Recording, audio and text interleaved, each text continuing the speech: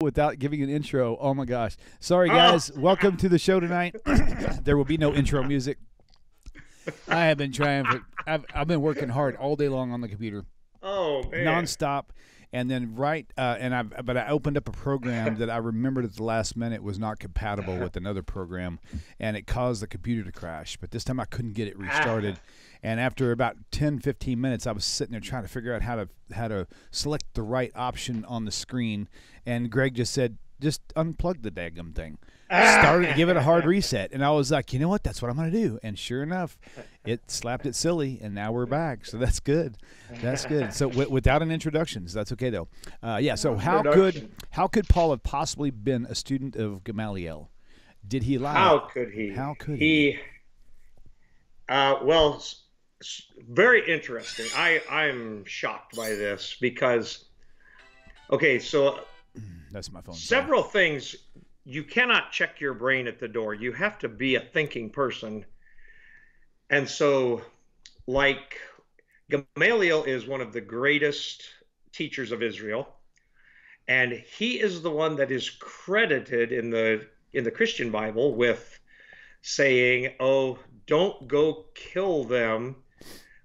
Don't go kill the Christians, because if what they've started is of Hashem, it will succeed, and what if it's not from Hashem, then it will fail." And he gives the list of a guy who had tried something before, and it failed. So on this show before, I have stated that when Paul says that he is under the authority of the Sanhedrin to go to Damascus and kill Christians, that is laughable. The Sanhedrin did not have any type of capital function ability at this time in history. And remember, a Sanhedrin that executed one person in 70 years was known basically as a bloody court. Right. So there's no way, there is, a Christian, please listen to this. There is no way that the Sanhedrin could have given Paul authority to go kill Christians. That is not possible. But think about this for a minute. If Gamaliel is teaching, don't go kill the Christians because we'll let Hashem take care of it. If Paul is a student of Gamaliel, then he's not a very good student of Gamaliel because Gamaliel would teach his students what he thinks, and he thinks not to kill the Christians.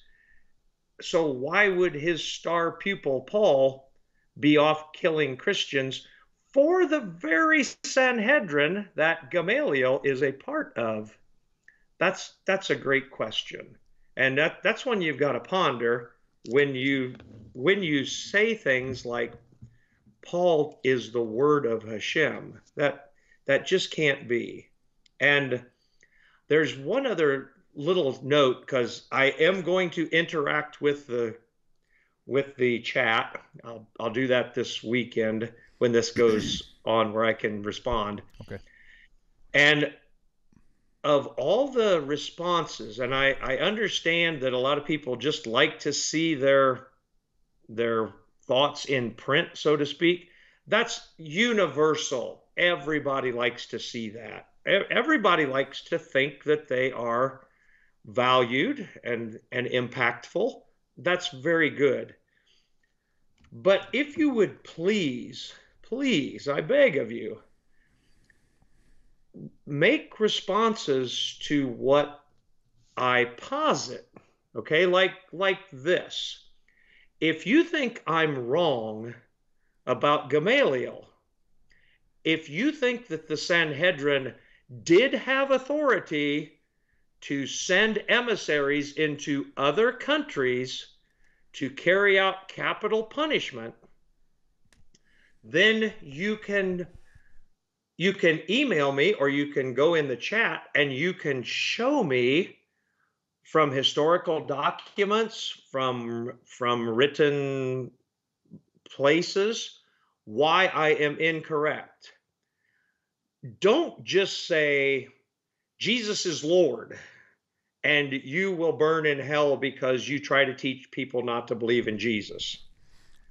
Okay, or I can't stand to listen to this guy. He is boring as can be. That's no different Oh, than that really is no different than imagine an argument with somebody. Somebody says something, and the other person says, "Well, you're fat. Well, you're ugly." yeah, It's exactly the same. You're making a statement that's just correct. trying to derail the train of thought of the other person and to dismantle, Yeah, and it doesn't work. yeah. It's childish. It really is. It's childish, and so let's do each other the honor of responding um, with clear intent. I do not care if you disagree with me. Please understand that. But when you disagree with me, give me a reason. So I have a lot of interaction with a lot of apologists. And one of the things that's happening now recently is this attack on the Hebrew Bible itself. And I've been told now half a dozen times that the Hebrew Bible has been corrupted and the rabbis corrupted the Hebrew Bible. This is just almost ad hoc. This is just accepted. And so my response is, okay, the Hebrew Bible is corrupted. Who corrupted it? Well, the rabbis did. Okay. When did they corrupt it? Well, it was 1,500 years from the time that it was given to Moses until Jesus. And that's about right. I think it's 1460, 1480, somewhere around there, but 1,500 years. And so when Jesus was here, they had to put in there what it really said, what the Bible really said, what the Hebrew Bible really said. And I said, so who were the Christian scribes and teachers that were studiously and effectively bringing the Torah in its original form in, say, 700 before the Common Era? Who were they? How many Christians were there in 700 BCE? Oh, there were zero. How many Christians were there in 100 BCE? There were zero. Right. So how could Christians who have absolutely zero influence over the Hebrew Bible prior to the birth of Jesus, how could they know that it had been corrupted? Were they there at the corrupting? Can they tell me what Ezekiel really said? Can they tell me what Moses really said? So there was a comment that's probably would be good to bring it up right now. Okay. Just in case. So Miriam Levinson says, according to Acts 9:1, Paul requested letters from a high priest who would have been a Sadducee to have the Christians arrested. He wasn't sent by a Pharisee of Sanhedrin. Okay, but Sure. the Sadducees are part of the Sanhedrin. The Pharisees, the Sadducees, and the scribes were part of the Sanhedrin. Oh, okay. So this kind of makes it worse. Oh. Well, Do tell. well. So now then we have only one rogue. A Sadducee is still a priest. A Sadducee is still a rabbi. They're just very sad. He just, you see. yeah, they're just very sad. You see, no, the Sadducees don't believe in the resurrection. So that's the difference. They still teach Torah. Now there are no Sadducees now, but in the Sanhedrin they still were rabbis.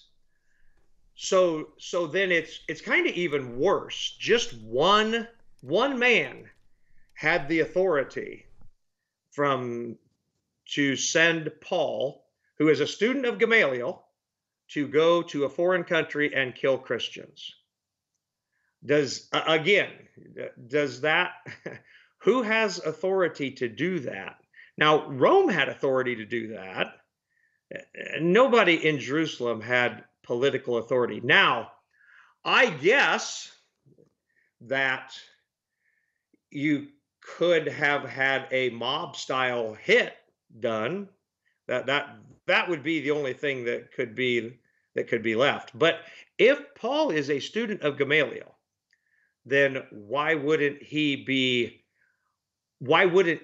know the teachings of Gamaliel, that we don't go kill these new believers, because they're not even called Christians. The Christians are first called Christos at a town called Antioch.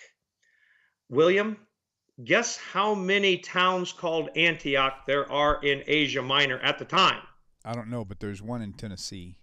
Maybe that's the one. So the only reference in your Christian Bible to the followers of Jesus being called Christos, or that's just the Greek word for anointed. The only reference is that they were first called Christos at Antioch. There are 4 towns in Asia Minor called Antioch. So again, now remember, this is the real fulfillment of Hashem's word, according to Christians. What Hashem has really meant through all the prophets, through all the sages, since Abraham, since Adam. And it culminates in Christianity, in the church. But the town where the followers of Jesus are named is unknown, because if there's 4 towns all by the name of Antioch and it doesn't designate which one it is, then it's an anonymous naming. It'd be like, saying the way that our cities got named. They were always named after English cities, and there's a city named after James in almost every town, in almost every state in the United States. So if you just say that it was in such and such King James town, you're not really telling me anything. You would have to give me the state that it was in. So there are 4 cities in Asia Minor called Antioch. All we know about now, and remember, the naming of the followers of Jesus would have to be a pretty important thing, wouldn't you think? So that's the way it is. And I don't believe that Paul, and there are really smart people watch this show, and I really appreciate you. I don't believe that Paul ever makes the claim that he is a student of Gamaliel. That claim is made for him, I believe, in the book of Acts, that Paul was a student of Gamaliel. Paul doesn't say it himself, but the claim is made for him. So, all right. So now remember that, and I'm going to do some reading here, because I do know how this goes. We are lazy. I'm lazy. So we're going to go to Galatians. Galatians is absolutely written by Paul. There is no question about it. And we're going to go first to verse 14. I'm in my King Jimmy. What chapter? Galatians, Galatians 3:14. All right. And this is where we're going to use William's ever expanding knowledge of the Hebrew language. Uh-oh. Yeah. Put me on the spot. Okay. Let's go. I'm ready. Let's do this. I'm positive. I'm positive that you know the word for children. Yes. Okay, yeah. And it starts with a K, doesn't it? No, it's B'nai. Like no. There's offspring. What's the Hebrew word for offspring? Well, seed is zerah, and Zerah. That's zerah. what I couldn't remember. Gotcha, Okay, yeah. gotcha, So okay. zerah. Okay. And you said verse So 14, right? verse 14. Okay, that the blessing of Abraham might come on the Gentiles through Jesus Christ, that we might receive the promise of the Spirit through faith. Brethren, I speak after the manner of men, though it be not a man's covenant. Yet if it be confirmed, no man disannulleth or addeth thereto. Now to Abraham and his seed were the promises made.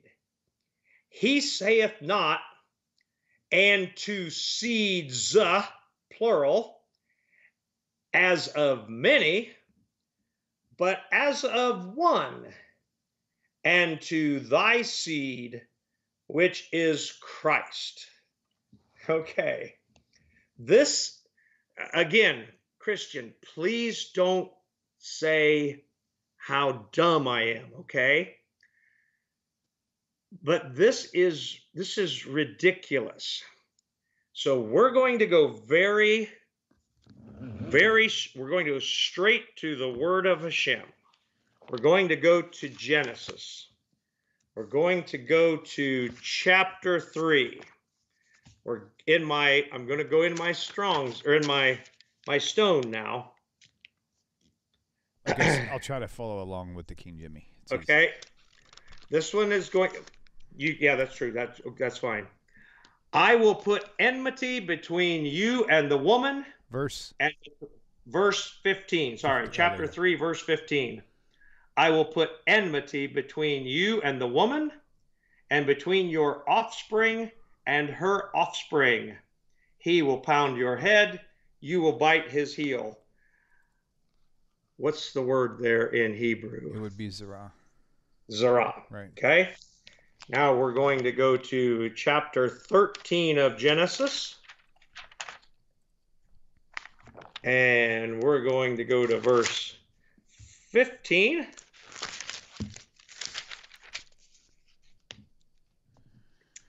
For all the land that you see, to you will I give it, and to your descendants forever. What's the word there? It should be zerah also. I'm looking it up in the Hebrew right now. Zerah. Yeah, 13. 14, yeah. Chapter 13, verse 14? Or chapter 13, verse 15. 15, there it is. Your seed eternity.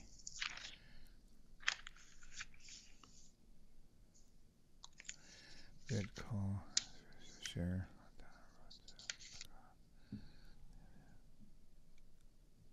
There it is. We're talking to Abraham. Yeah, that's it right there. It's it has a double prefix and a suffix. Yep. We're talking to Abraham. How many people occupied the promised land? Was it just one person? No. That's the promise here to Abraham? Right. Abraham, to your offspring, your one offspring, Isaac, he's the only one that will inherit the land. No, obviously, it's the descendants. This is no different than the word sheep. I would never say that there are a bunch of sheeps standing out in the pasture. What would I say? I would say there is a herd of sheep. Would I mean one sheep, or would I mean many sheep? Context determines. Right. Yeah, there could be one sheep in the meadow, and I would say there is a sheep in the meadow. If there's a whole bunch of sheep, I would say there is a flock or a herd of sheep. Okay? Now we're going to 15:5. And he took him outside and said, gaze now toward the heavens and count the stars, if you are able to count them.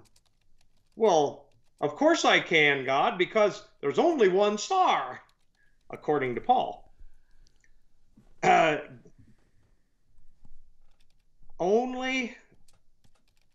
he said, so shall your offspring be. so shall your seed, your zera, be. How many are involved? It's a whole bunch. There are a lot of them. 16:10, we're all in Genesis. And an angel of Hashem said to her, this is to Sarah, I will greatly increase your offspring, and they will not be able to be counted for abundance. How many is there, William? Is there just one, or is there many? It seems like there's more than just one. But it'd have to be more than one. 17:19. Okay. God said, nonetheless, your wife Sarah will bear you a son, and you shall call his name Isaac, and I will fulfill my covenant with him as an everlasting covenant for his offspring after him. Israel, yeah. Okay. How many offspring did Isaac have? A lot. Was it just one? No, this is silly. Chapter 22, 17. My dear friends, hope this message finds you well. If you like the way this channel is going, and the channel has been a blessing to you, please consider supporting the channel by going to the website, TaNaChTalk.com, TaNaChTalk.com. Thank you once again for your time and for supporting TaNaCh Talk. Shalom. Chapter 22, 17.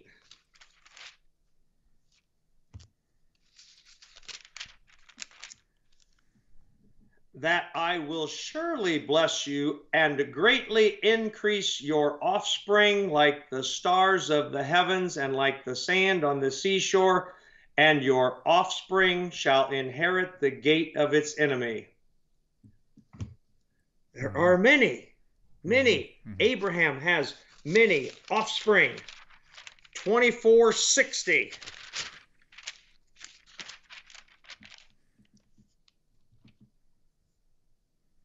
They blessed Rebekah and said to her, our sister, may you come to be thousands of myriads, and may your offspring inherit the gate of its foes.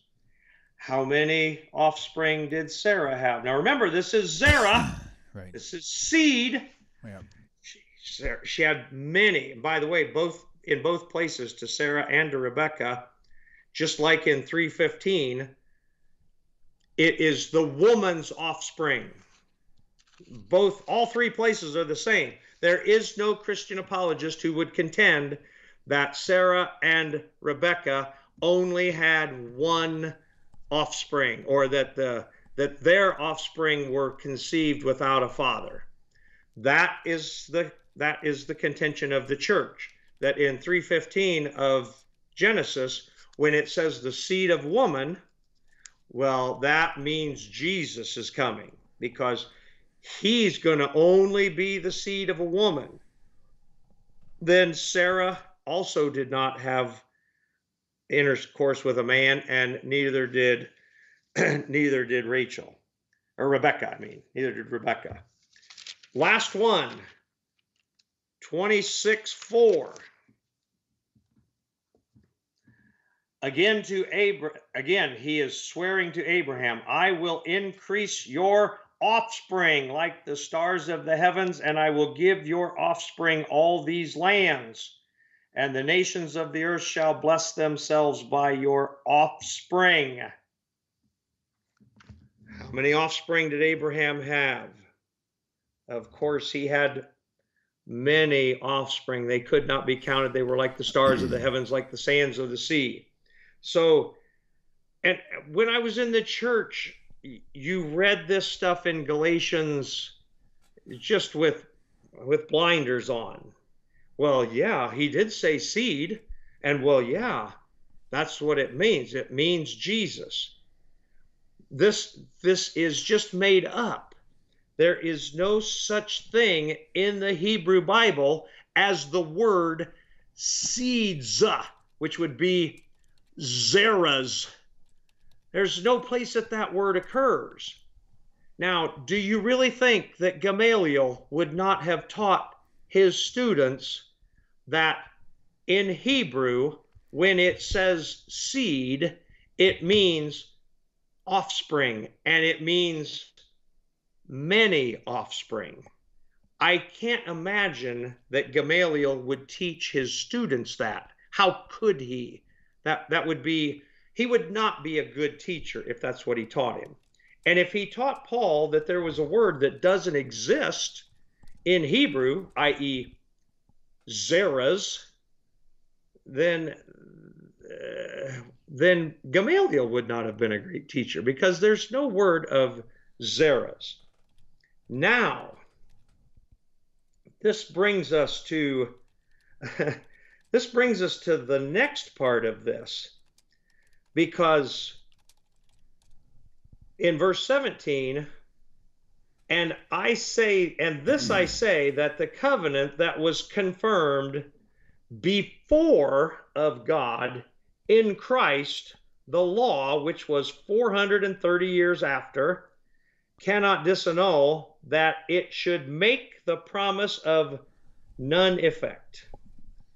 For if the inheritance be of the law, it is no more of promise, but God gave it to Abraham by promise. Okay, all you have to do is read this in your King James Bible for yourself, Christian. God, according to the great... Oh, and by the way, since Pharisees, and I believe Paul is called the Pharisee of Pharisees by whoever called him that in the book of Acts. And in the chat, please, you've got your stuff in front of you, you can look that up. Why is it that Pharisees are bad that didn't believe in Jesus? But they're wrong. Those Pharisees are wrong. But the Pharisee Paul, he's right. Can you tell me why that is? That seems to be a double standard. It's like these latest Christian apologist shows where now all of a sudden they're invoking Rashi and Radak, and they teach well, if you're going to bring in the teachings of the great sages of Israel, it's done. But if Paul is this outstanding Pharisee and Pharisees are bad, then why is Paul authoritative? That's just a great question, and please respond to that question, because that's a real question. And if you tell me a good reason, then yeah, okay, then we'll talk about that. In the Hebrew Bible, was it a promise? Now, again, understand the context in the Galatians. What's the promise? Everybody knows what the promise is. The promise is the law of Christ. And Abraham received the promise. All right? Let's see if Abraham received a promise. Go to the 18th chapter of Genesis, verse 17. And Hashem said, shall I conceal from Abraham what I do? Now that Abraham is surely to become a great and mighty nation, and the nations of the earth shall bless themselves by him. And by the way, the nations of the earth bless themselves by Jewish people all the time. Jewish people have done outstanding scientific, mathematic, biological, everything. Literally, the children of Israel bless the nations. They are blessed by Israel. Verse 19, for I have loved him because he accepted my promise. Oh, wow. Paul's right. No.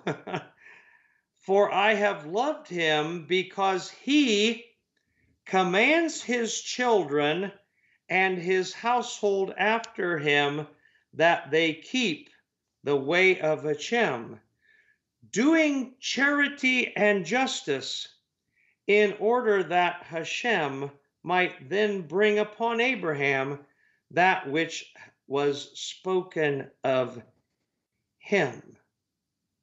Hashem is going to keep the commandments of Abraham is going to keep the commandments of Hashem.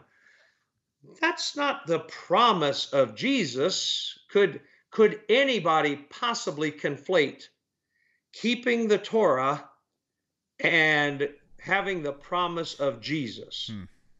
There is nobody that would conflate that. How do we know that Abraham kept the commandments and not a promise of a Messiah that will come later? We are explicitly told that in the 26th chapter of Genesis, in the 5th verse, that Abraham kept all the commandments, statutes, and ordinances of Hashem. He kept them all. Again, that's an impossibility in the church. Right. You can't do that. Even though in the church, in Luke chapter 1, verse 5, Zechariah and Elizabeth also keep all the commandments, statutes, and ordinances, and are blameless before Hashem. Right on. For the Lord. Right on, yeah. That should be a constant theme against the teachings of the church. Okay, now we get to verse 19 in chapter 3. And this one... Verse 19 in chapter 3 of... Verse 19 in chapter 3. This one literally blows my mind. Sorry, Genesis? No, Galatians. Oh, okay. Galatians chapter 3. Gotcha, okay. Verse 19. Okay.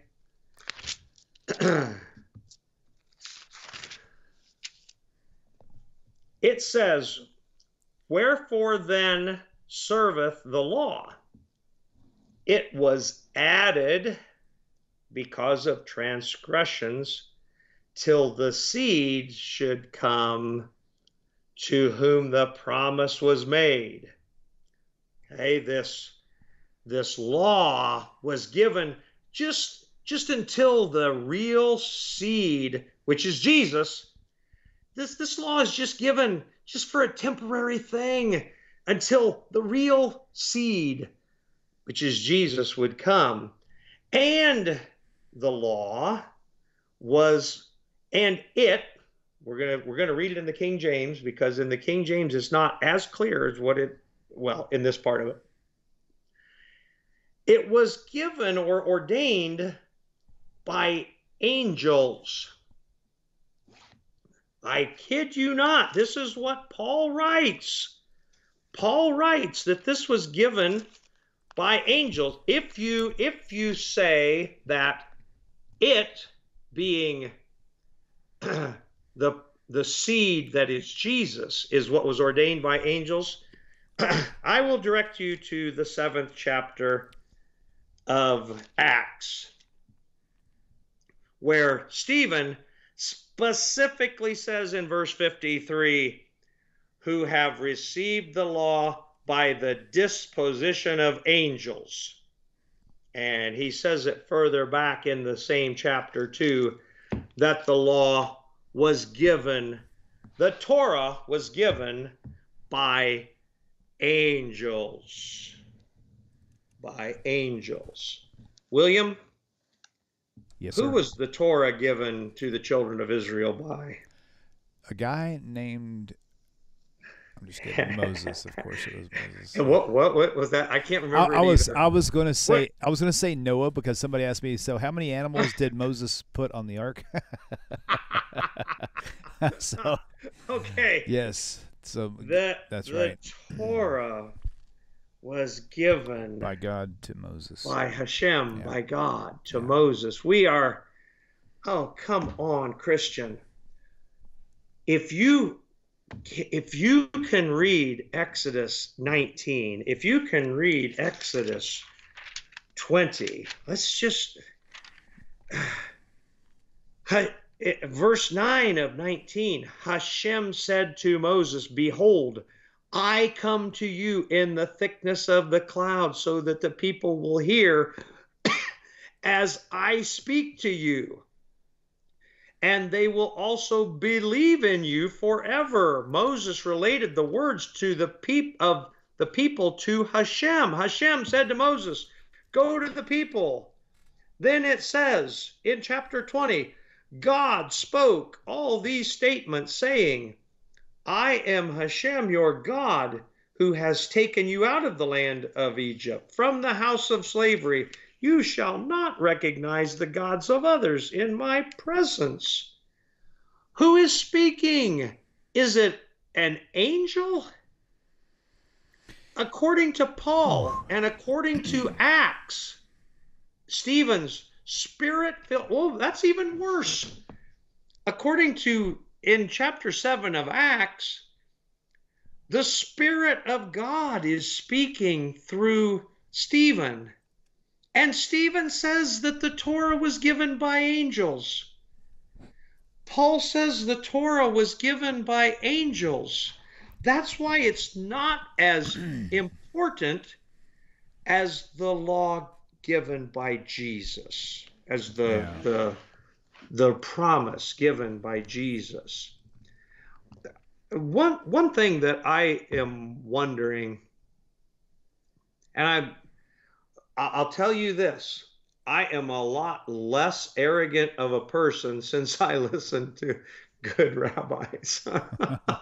I'm more, and I probably, when I debate with Christian apologists and they get really upset, I'm probably a little less aggressive than I should be. But how in the world can you, if you're going to be a humble person, and Hashem calls us to be humble people, how could you possibly say that the Torah is less important than the promise of the law of Jesus? How could you do that? And if you're going to say that you're under the direction of the Holy Spirit, how could the Holy Spirit possibly say, which in your Christian Bible is God, how could the Holy Spirit get that wrong? Right. That angels gave the Torah.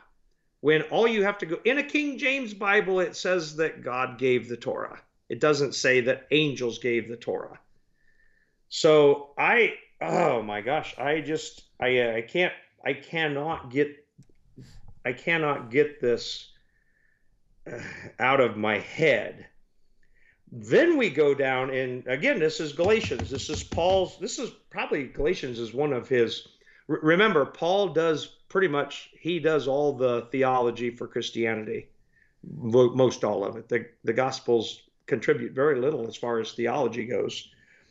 Go down to verse 23 of Galatians chapter 3.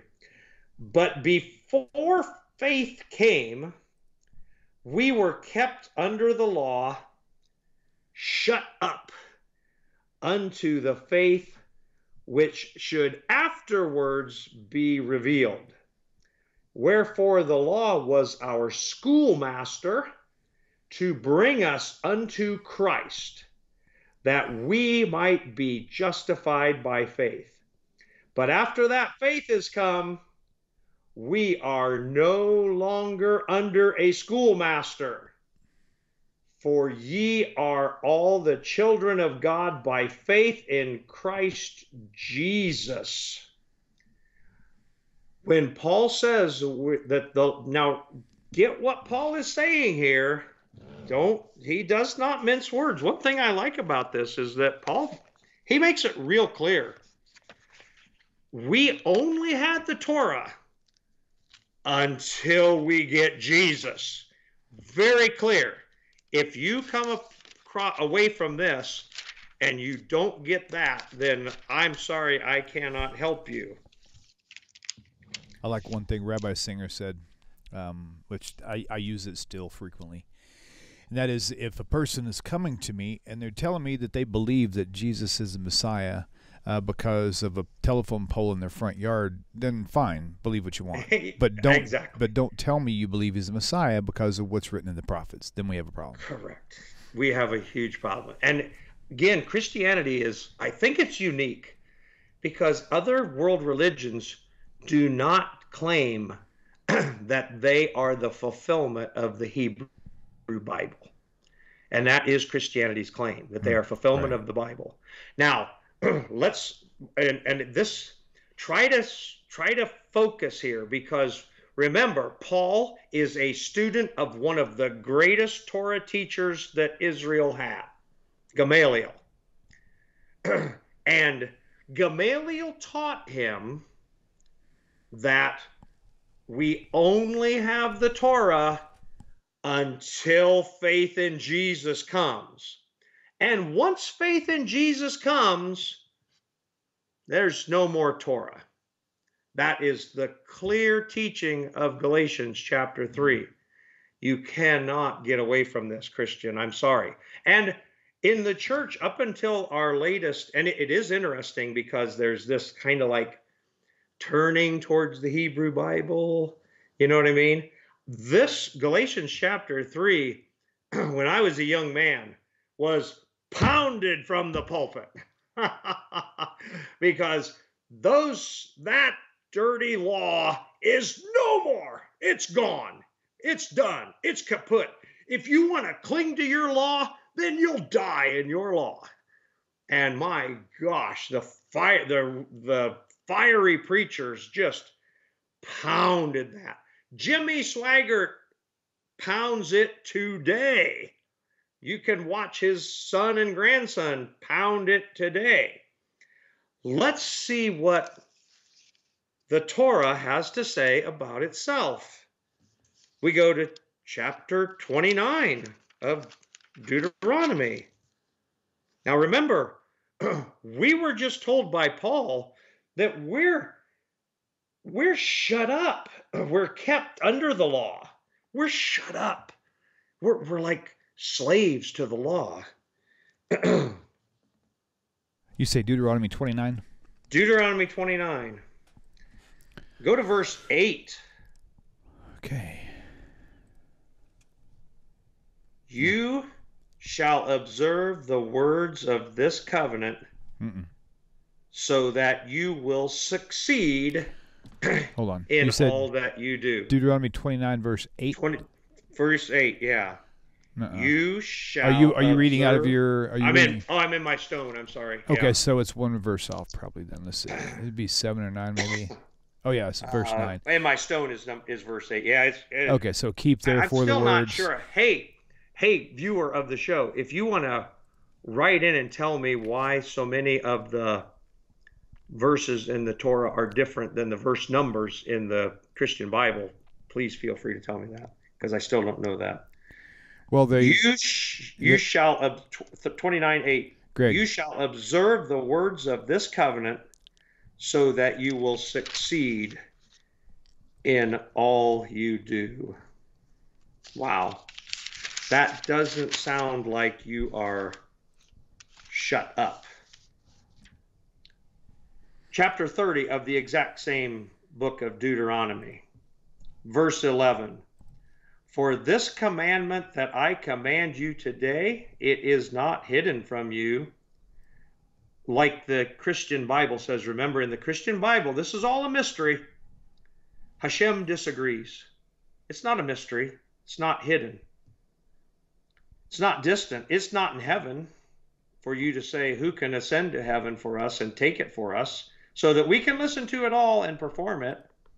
Nor is it across the sea for you to say, who can cross to the other side of the sea for us and take it for us so that we can listen to it and perform it.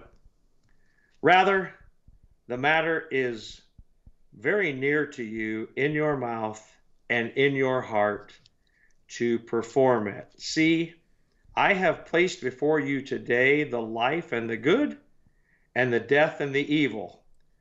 That which I command you today, to love Hashem your God, to walk in his ways, to observe his commandments, his decrees, his ordinances, Then you will live and you will multiply, and Hashem your God will bless you in the land to which you come to possess it.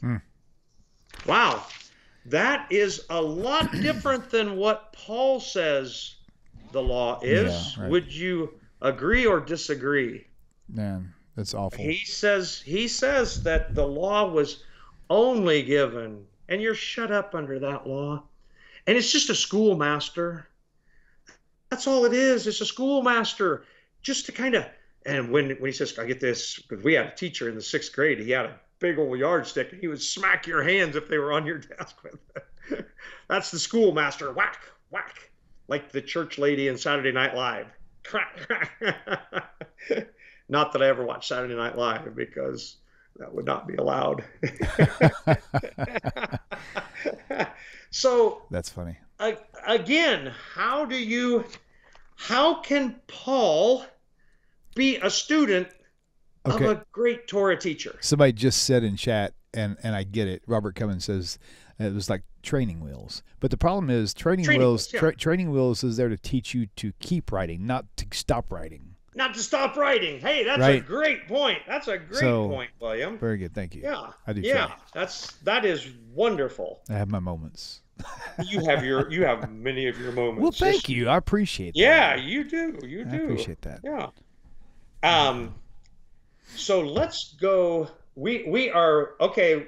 I've got next week's show. It's going to be a continuation of this. Okay. Do you have time tonight to answer one question before we go? Sure. Yes. Do you want that now, or do you want to finish up? You want to kind of button up your thoughts first? Let's do that question right now. Okay. I'm going to go back up to it. So, it says, what do we disagree of the things that Jesus actually said himself?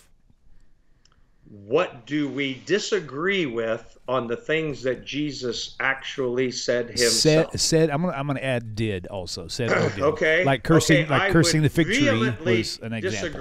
Vehemently disagree. This is probably the most famous, and I think this is the all-encompassing saying of Jesus, according to the Gospels. I am the way, the truth, and the life. No man comes unto the Father except by me. That makes him what?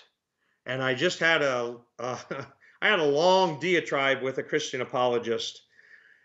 What does that make Jesus? If I can only come to the Father through Jesus, that makes him a mediator. Yep. Okay? We are explicitly told, and again, okay, let's not conflate mediator with intercessor. All right? Moses was an intercessor. Okay? He interceded with Hashem on behalf of the children of Israel. A mediator is a person, and in Job chapter 9, verse 33, read it for yourself. Job explains exactly what a mediator is when he says there is no mediator between me, Job, and Hashem. A person who can lay his hands on both of us and bring us to agreement. That is a mediator. Again, I have been in my life in mediation.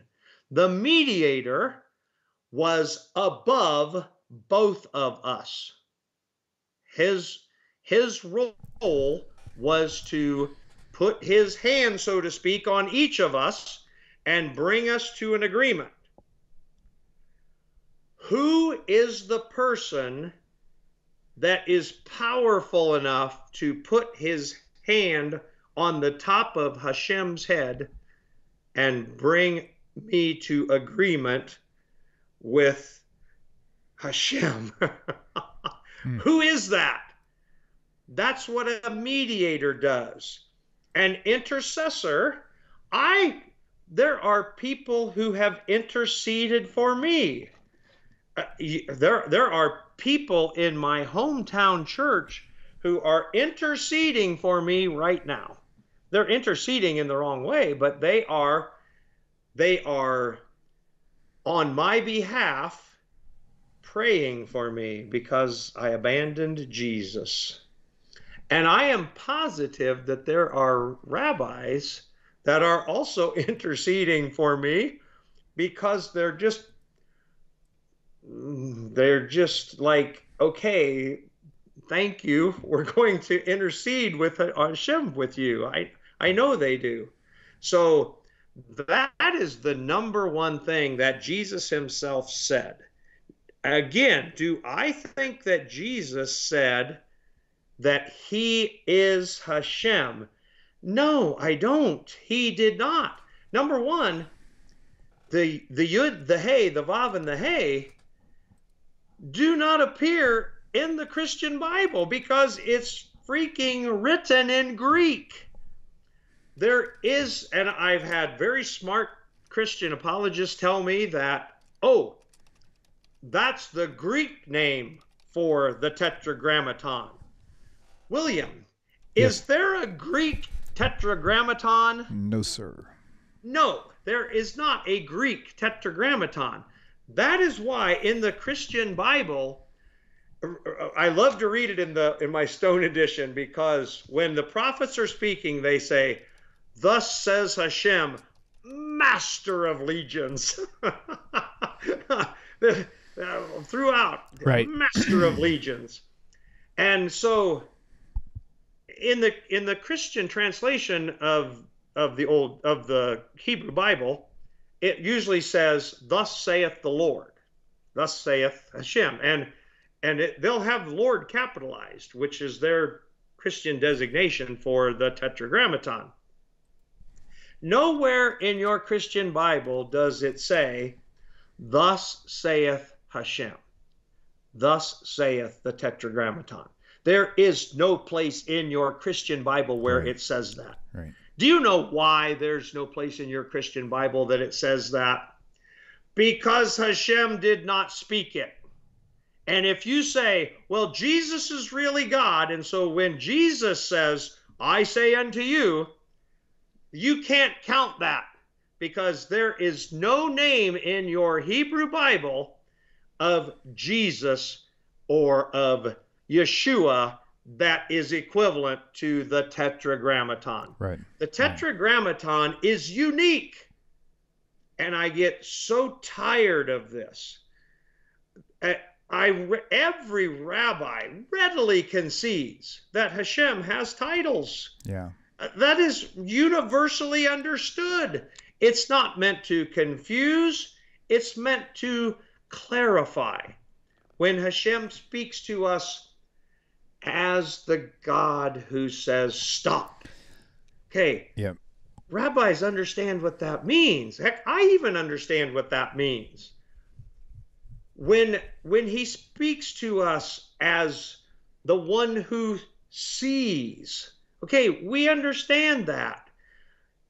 That doesn't mean that it's a separate person of the Godhead. That doesn't mean that. Hashem, every time in the Hebrew Bible when the word Hashem appears, that is the Tetragrammaton. That is the Yud, the Hey, the Vav, and the Hey. And they try to say that that's Jesus and stuff, but I mean, really, realistically, the Tetragrammaton is also, it's kind of an acronym. It's a usage of 4 different letters that really break down the 3 Hebrew words. Yes, do this, because this is great. There's 3 words for the past, present, and future. I am, I was, I will be. And it's Haya, Hove, and Yeh. And those, the Yud and the Hey and the Vav, those 3 letters are all in that, and it's all basically God is declaring in his own name that I am the past, present, and future. That's kind of an easy way to remember how that name is constructed. And that is never, ever known or taught in a church. Never. I say that Jesus, would never be. Jesus is in the past, brother. Jesus is the past. Jesus is what God created everything through, according to the first chapter. You know what of I John. found in our last, was it last show or the show before last?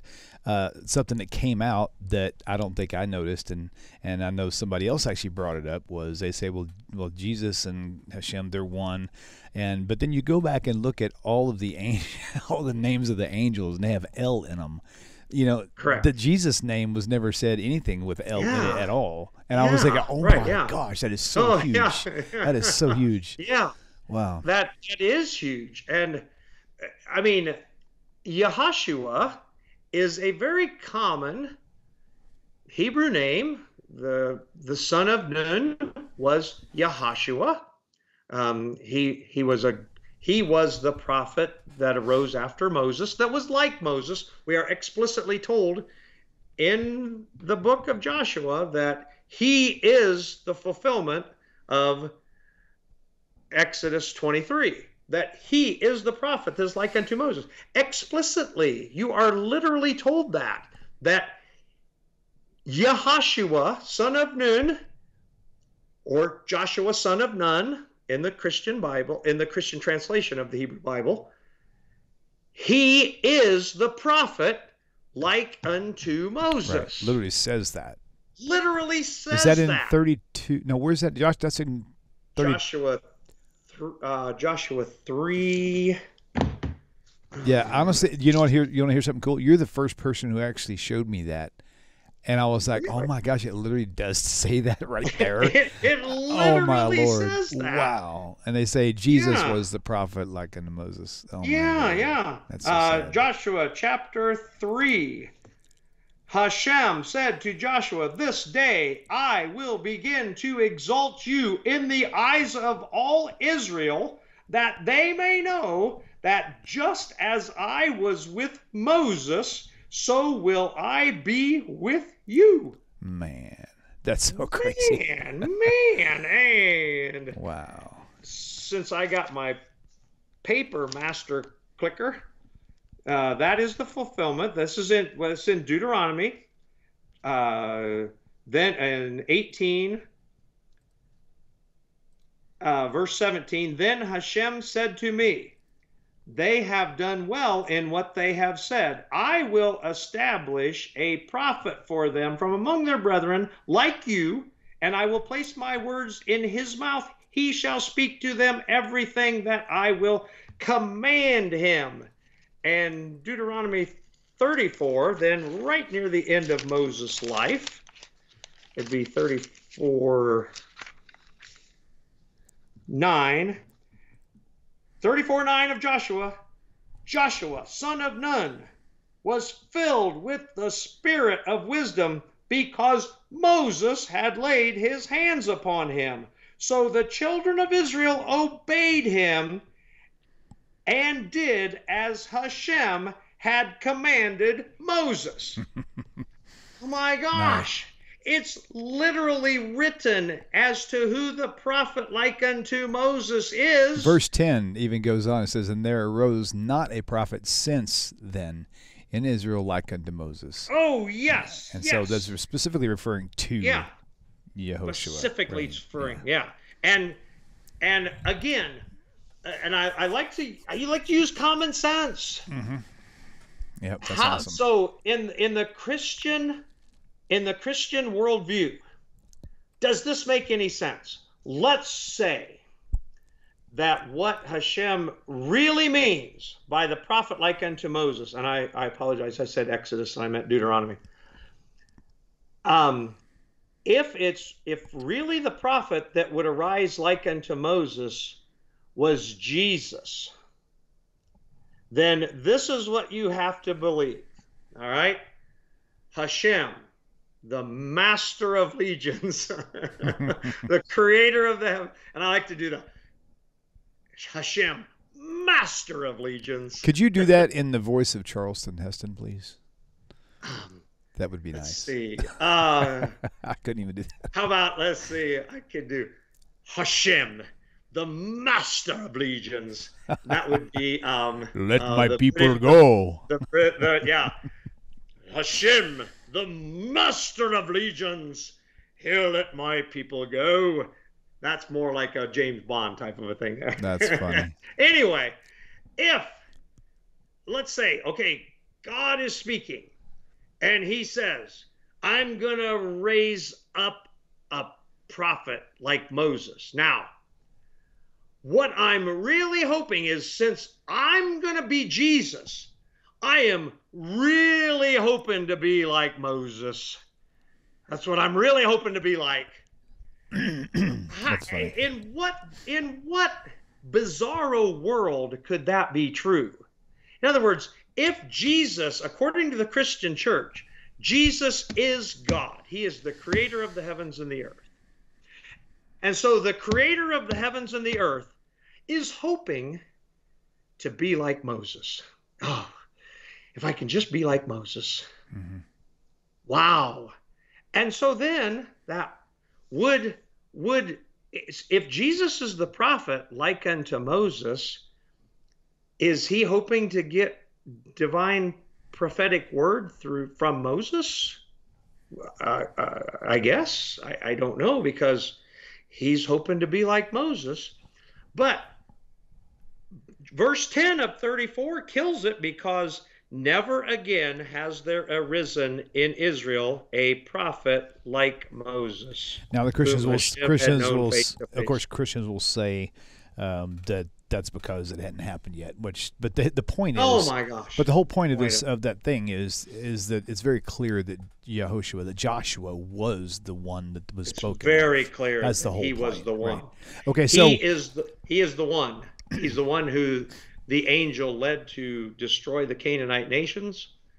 That's Exodus 23 fulfilled in Joshua 12. So you don't have to. I'm sorry. It is fulfilled in Joshua 10. I have a few points I want to make before we close off. So. Okay. First point was somebody in chat, and I don't remember who it was, it said that Greg should run for president. And I said, yes.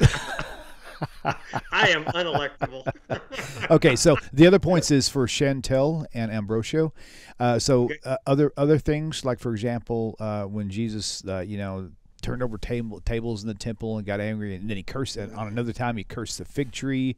Another time, whenever he was... whenever the whole idea of picking the grains of head on, there's a lot of things. You just have to know where to look in the New Testament where Jesus either did something, but to be fair, Jesus never actually said anything. He never wrote anything down in the New Testament. Everybody else was writing about him. But the things written about him, there are a handful of things that actually are violations of Torah. And it's just the problem is Christians just don't know it. And the reason why they don't know it, it's not because they're stupid.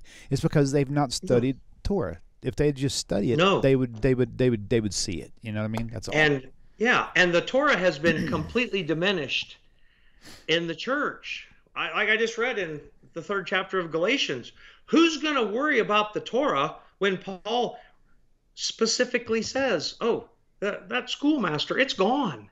You don't need to worry about that schoolmaster." In another place, he says, "Oh, it's old," and old means that it's decaying and going away. Well, that's everything. Do you really think that Gamaliel taught Paul that the Torah was old and fading away? Next week's theme is going to be the exact same thing, because I hear this from Christian apologists all the time. Oh, Paul was a student of Gamaliel. He really understood. Okay, I'm going to show you how Paul completely changes and turns on in not just the Torah, but the TaNaCh as well. Nice. And then you can make a judgment. And please, again, I got a really thick skin. I could, but it is kind of annoying. Okay, when all you do in the email to me or in the chat is say things like, "Jesus is Lord." And you'll burn in hell. Well, tell me why I'll burn in hell for not believing in Jesus. Don't say you're fat. Don't say you're stupid. Don't say you're ugly. Don't say I'm stupid and ugly. Don't say I'm boring. Right. And I don't. If I'm boring, I might be boring. I don't know. Maybe I am. I don't think so. But no, you're not boring at all. I mean, but if don't just make a personal attack on me. It's a little bit cowardly in a way. You know what I mean? Because I don't know you. If you come to my face and make a attack on me, that's a little different. You know, I can deal with that. Yep.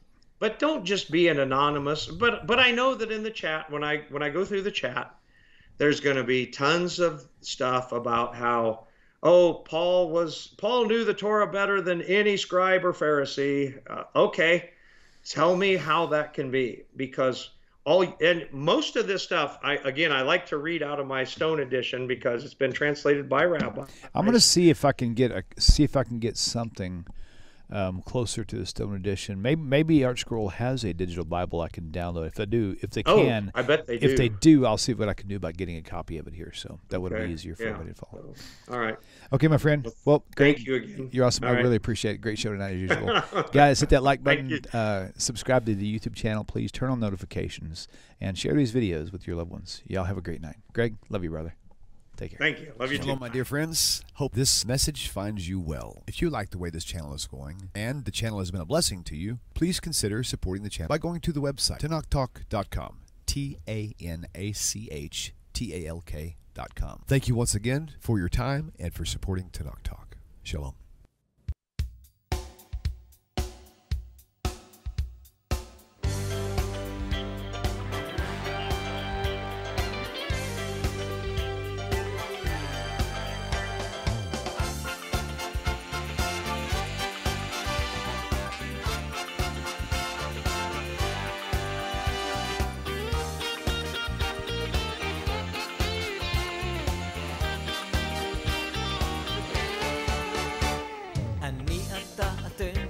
תמיד כולם ביחד, חשוב מכל חשוב והכרחי להיות ביחד. איפוק זו העוצמה, ויתור זו הגדולה, השאיפה